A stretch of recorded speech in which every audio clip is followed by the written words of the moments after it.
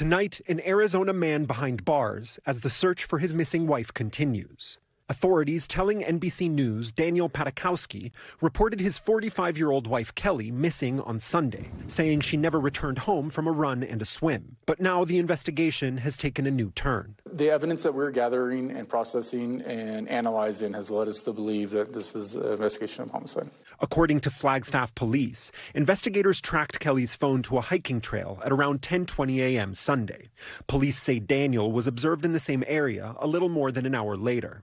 At around 12:13 p.m., police say her phone indicated it was home, but at 1:30 p.m. her car, a 2018 white Mazda, was seen at a different trailhead. Surveillance images show Daniel was also there at that time. Hours later, authorities say he called police to report her disappearance. But on Tuesday, police announcing Daniel was arrested for aggravated assault and that investigators believe Kelly was murdered. Detectives saying they found undisclosed evidence at their shared home. In any case like this, prosecutors can amend charges with new evidence that is discovered or brought. So, for example, if a body is located, that might be a time when homicide charges might be brought.